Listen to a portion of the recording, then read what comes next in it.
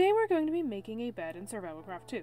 The game has a neat little feature where you can build your own furniture and add it to the game, and since you normally would have to just find the most comfortable dirt patch you can to sleep, I figured our character deserved a nice cozy bed.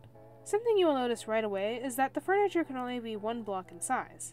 However, this bed design that I am using is 2 blocks long. To get around this, I simply built the furniture in 2 pieces, and this technique can be scaled up for any size furniture.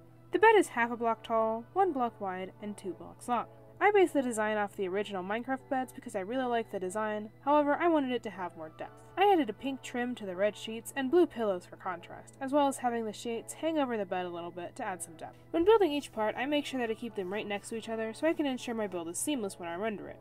And I added head and floorboards to line up the edges of the furniture so I can ensure that there are no surprise gaps in the build. This design is actually simplified as the game will not let you render designs that are too complex, and the original designs I had wouldn't render. The bed did come out looking a little small, but I think it looks great. The design is easily customizable, and maybe I will revisit it in the future. Let me know if you want to see something else, and have a great day, guys.